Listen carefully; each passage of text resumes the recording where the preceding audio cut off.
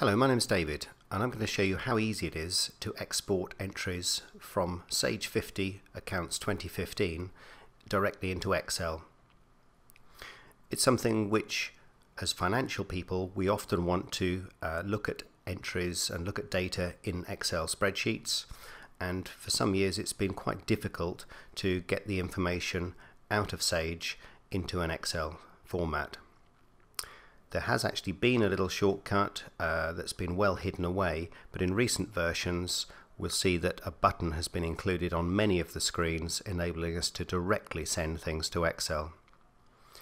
The screen we're looking at is a customer list, and you'll see that on the toolbar at the top, on the new ribbon bar, we have a Send to Excel button.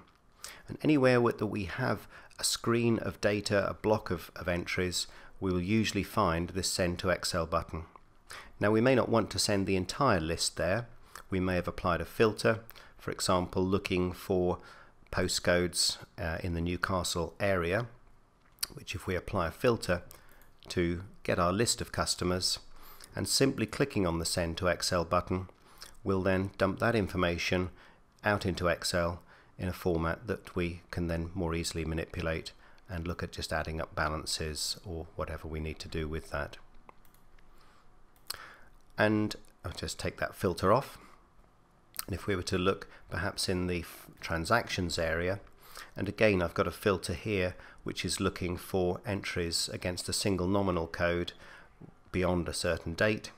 Applying that, again I've got a Send to Excel button that will let me very quickly have an output of those entries on that screen. So really, Sage have tried to make it as easy as they can to push stuff into a format that we can work with. It will also work in areas where we're perhaps putting in a whole batch of payments. We might have got a data entry screen there. Again, there's an output to Excel that will show whatever is included on that screen. So that is a most useful addition on the later versions.